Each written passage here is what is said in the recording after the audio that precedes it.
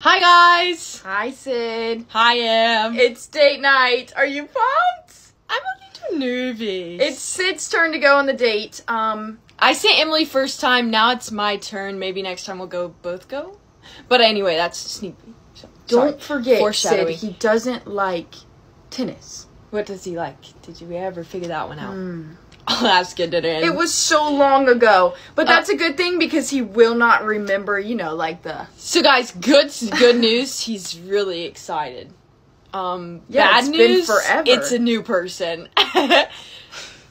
Oops.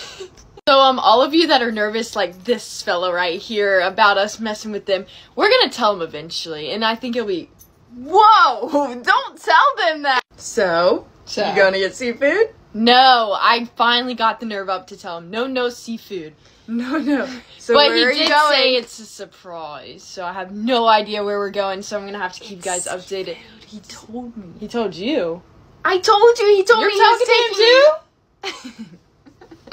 We got some conversating to do. Okay, we're back, don't worry. I'm not talking to him. I'm talking about what happened on the last date. I've already told you everything that happened on the last date. And you I were don't paying even think he attention. remembers her, honestly. He's just gonna remember me, because it's me, and it was me the whole time. But anywho, we're gonna have to keep you guys updated on this one, and stay tuned for the next one, because we might both go.